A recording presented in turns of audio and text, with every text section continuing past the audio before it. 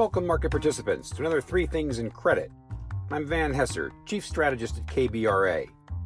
Each week we bring you three things impacting credit markets that we think you should know about. We're wrapping up another phenomenally busy week in credit markets, where 48 corporate bond deals were priced in 48 hours, according to one Bloomberg headline. In August, and just to pour a bit more salt on the wound, I saw a story where issuers should feel comfortable bringing deals because the success of work from home means investors can just as easily work from vacation. There's nowhere to hide. All right, let's get started. This week, our three things are: 1. The housing market is moving from super hot to super warm. As housing goes, so goes the economy. 2. Small business optimism has taken a turn for the worse. We'll explore what's behind it and why this matters. And 3, Democrats plan to tie Biden's $3.5 trillion human infrastructure bill to the $1 trillion traditional infrastructure bill risks more than just the traditional infrastructure bill. We'll explain. All right, let's dig a bit deeper. So we were struck by the characterization of the housing market this week by Lawrence Yoon. He's the chief economist of the National Association of Realtors, who said in his latest report that the housing market is moving from super hot to warm, as price gains are expected to be, quote, markedly slower, unquote. This comes as welcome relief to prospective home buyers, not to mention anxious central bankers, which have faced surging home prices driven by super low borrowing rates and the growing need to work from home. As we have talked in the past, we have been less concerned about this price spike than the one we saw leading up to the GFC, as this latest rise is a function of lack of supply and a secular shift in demand, rather than dangerously misguided incentives that led to widespread, irresponsible lending. Correction in the former should come from market forces over time, far more preferable than what corrected the latter, a financial crisis and massive government bailout. Now, those market forces are in evidence this go-around as rapidly weakening affordability has brought about rising housing starts and increased listings by opportunistic sellers. Pending home sales fell 1.9% in June, the fourth monthly drop out of 6 this year. Overall sales are 13% lower than the pandemic-era high set back in August of 2020. Active listings in the 4 weeks ended August 1st were 13% higher than the recent low set back in March, according to Redfin. Home prices have yet to cool, with the median single-family existing home price rising 23% year-over-year in Q2 to a record of nearly $360,000. But recent survey data around consumer sentiment, most notably out of the University of Michigan, indicated that attitudes towards buying a new home have cooled considerably. That strikes us as evidence that market forces are at work correcting the housing market.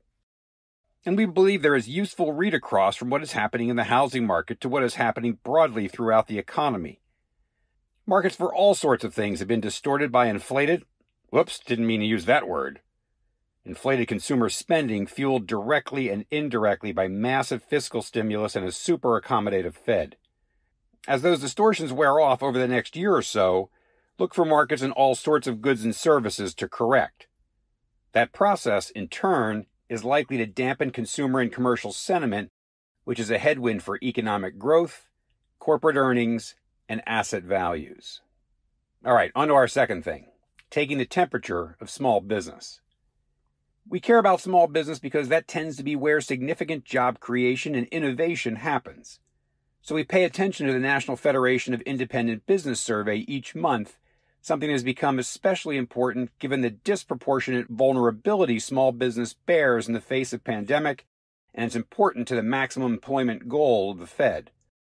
The NFIB Small Business Optimism Index, kind of an all-encompassing marker, missed its estimate in July, falling from 102.5 in June to 99.7 versus the estimate of 102.5. For context, note that pre-pandemic, the index averaged 102.7 in 2019, and it was as high as 104 in October of 2020. Small business owners are losing confidence in the strength of the economy and expect a slowdown in job creation, said NFIB chief economist Bill Dunkelberg. Frustrations with supply chain bottlenecks and qualified labor availability, recurring themes you hear from just about every labor-intensive business, are plainly evident. Some 49% of small businesses reported job openings they could not fill, a 48-year high. Those planning on making capital expenditures remain below historic levels. The share of firms expecting the economy to improve fell to minus 20%, right about the level hit in the depths of the GFC. So all in all, not the brightest picture coming out of the small business sector of the economy. We see this in the equity markets, where the Russell 2000 has been flat for all intents and purposes in 2021, having peaked all the way back in March. For the U.S. economy to achieve its soft landing in the Great Deceleration, a relatively optimistic and vibrant small business sector is a must. All right, on to our third thing, Biden's bold reach to strengthen human infrastructure. Who doesn't love infrastructure? Even Mitch McConnell voted yes on the Senate's bipartisan $1 trillion bill, noting that infrastructure improvements are, in his words, desperately needed. We would agree, and infra's multiplier effects are far more powerful economically than dropping helicopter money. But because this is Washington we're talking about, this is not a case of simply delivering what the American people need. Everything, it seems, is about posturing. Posturing for next year's midterms and 2024's presidential election.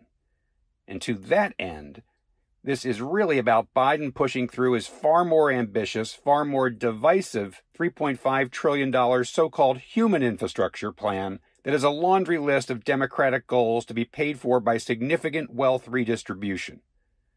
Needless to say, there is all sorts of gamesmanship that will ensue as the $1 trillion bill moves through the legislative process, including the possibility that the $1 trillion bill could be held hostage to the $3.5 trillion bill, which could be passed along party lines through the budget reconciliation process. What could go wrong? Well, a lot of things. Steering clear of a values-based discussion, we have no interest in that. We're worried about government functioning in a pragmatic way to solve problems. That now seems like a distant memory of another time. What we're worried about is a dysfunctional government gummed up by ideologues that becomes a headwind to economic soft landing post-COVID. What's at stake is not just desperately needed investment in roads, bridges, waterways, and broadband, but our standing as the safest haven among the world's leading economies. We need to lead to set the example for the world that this government can, well, govern. First order of business is the fiscal cliff, which we are rapidly approaching, something that Treasury Secretary Janet Yellen has been warning about, speaking usually in terms of financial collapse, for months. Mitch McConnell has already dug in, saying that Republicans shouldn't help Democrats raise the debt ceiling. And a Bloomberg piece out this week said risks of a major disruption in U.S. government spending and payments escalated sharply as Democrats signaled they would force, never a good word in politics, Republicans into a showdown on the debt ceiling. So much for America first. Do we think government shutdown is anything but a tail risk? No, but material shifts in financial market valuations tend to have a catalyzing event or transaction. And we wonder if Biden's $3.5 trillion nod to the progressive wing of his party and the Republican reaction will be such an episode. Already there are reports that the threat of shutdown is affecting demand in the Treasury market. Traders are focused on the so-called X date of October 15th, the estimated day when the Treasury exhausts its borrowing capacity. You can bet that this will be an ideological fight down to the wire, and that tail risk is likely to widen along the way.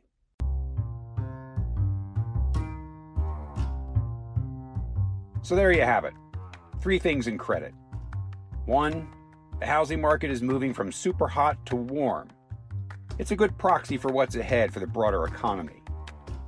2, small business optimism has taken a turn for the worse.